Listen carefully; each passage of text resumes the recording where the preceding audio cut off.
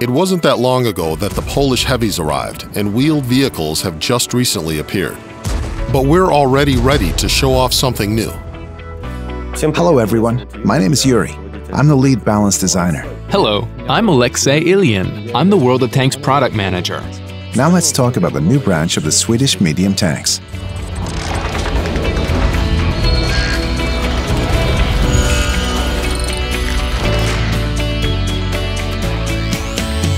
The first Swedish tanks were released in 2016 with two interesting branches. For autoloader fans, there were the heavies with well-protected turrets and guns with good depression angles, and Swedish TDs were unlike anything in the game before. The TD branch became the first branch with a special new game mechanic. This was the so-called siege mode. We had our share of concerns about how these innovations would be perceived by players. 2 years later, we can safely affirm that the vehicles became very popular.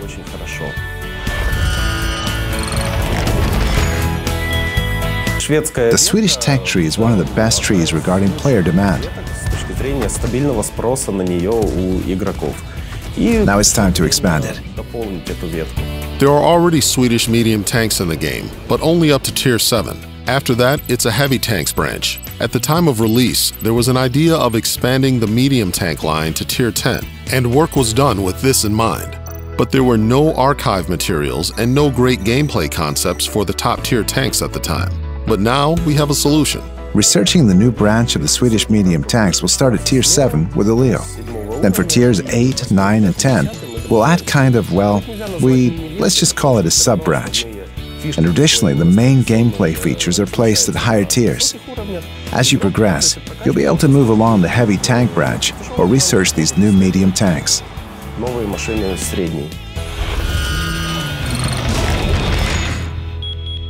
Starting from Tier 8, the Swedish medium tanks will all have this gameplay feature. They will be able to adjust their clearance level and change their hull inclination angle, thus giving themselves better gun depression angles. At the first glance, the suspension of the new Swedish medium tanks is very similar to that of the Swedish TDs, but in fact, there are more differences than similarities. Siege mode doesn't give the Swedish medium tanks any other advantages apart from additional hull inclination. However, it's turned on automatically as soon as the speed drops to a certain value. Here's an example. You roll up to the hill and decelerate to start aiming. And when your speed is lower than 10 km per hour, the vehicle switches to this mode and its suspension starts helping you. If you start accelerating and are going faster than 20 km per hour, the vehicle turns off this mode and its hull levels out, and you continue to roll out as a regular medium tank. Keep in mind, the speed at which the Swedish medium tanks enter this mode is different from the speed needed to cancel it. So what are the advantages of the new suspension? This mechanic will benefit these tanks in unusual situations in-game. The total depression angle can reach 13 to 14 degrees.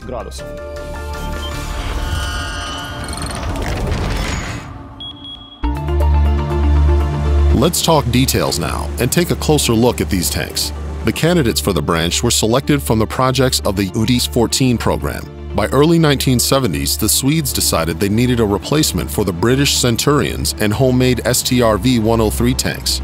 The military came up with the requirements. They wanted a combat vehicle weighing between 20 to 30 tons, with a gun caliber from 105 to 120 millimeters, the ability to ford water obstacles by swimming, and, more importantly, a rotating turret. It appeared that the STRV-103 was lacking. Two companies worked on the project, Bofors and Haglunds.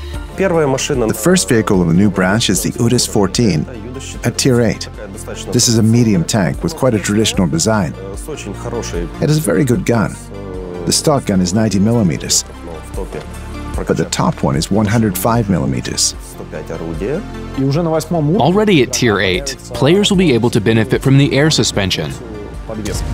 The vehicle design will be very similar to the regular medium tanks. I mean, you'll have a turret, and the tank silhouette will be quite high, similar to regular medium tanks. So the only difference in gameplay will be the air suspension feature.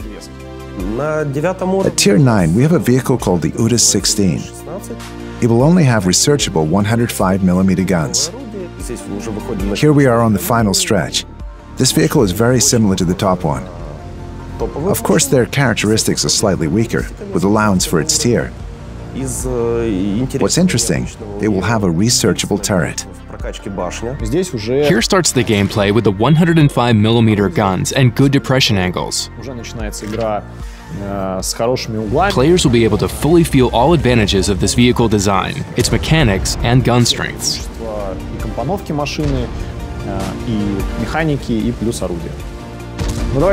But enough about Tier 9. Because everyone wants a Tier 10 vehicle, let's talk more about it. At Tier 10, we have the UDIS 15, the final vehicle in the branch. Beside all the above-mentioned features and the hydropneumatic suspension, it also has a well-protected turret, shifted further toward the hull's center. So, the vehicle design is quite convenient. Another vehicle feature is this 120mm gun. Not many medium tanks have such a gun at Tier 10, so the damage per shot will be high. Regarding its use on the battlefield, it will have no equivalence. Because a medium tank's main task is to reach certain positions faster than heavy tanks, and do flank raids and so on and so forth. This Swedish medium tank should be played similarly, but it has excellent gun depression angles that you can use by playing from behind the terrain folds, and the turret is very well armored, so it can even repel hits from other Tier 10 vehicles. By the way, high damage per shot should be a feature of all top-tier Swedish medium tanks.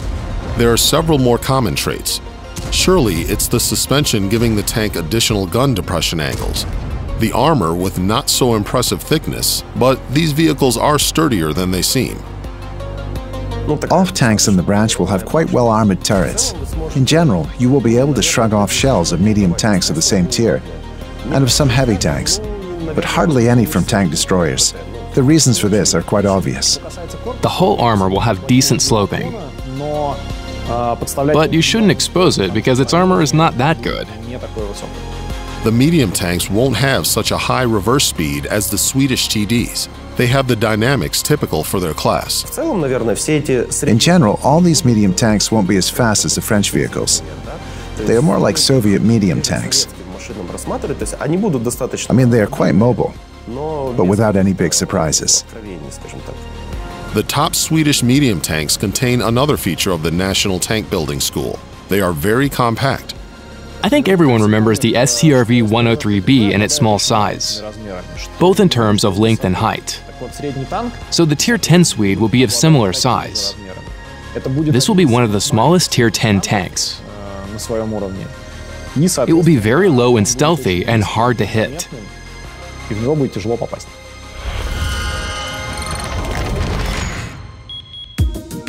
Soon, the new Swedish tanks will be sent to Supertest for the first iteration of testing. First of all, we need to be sure that the new feature of the Swedish medium tanks will fit into the game well.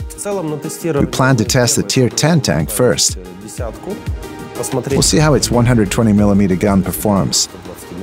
If all goes well, we'll go down the branch. If we have any issues with the 125mm gun, we can just check how the vehicle with the 105mm gun plays. We can adjust the damage values.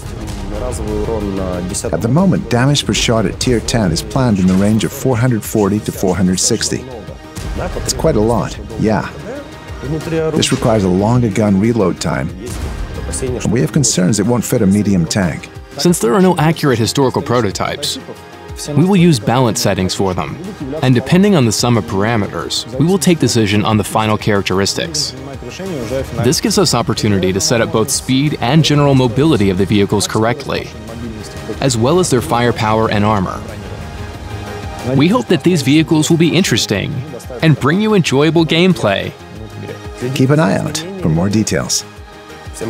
Share your opinions on the forum and in the comments. Stay tuned and see you on the battlefield.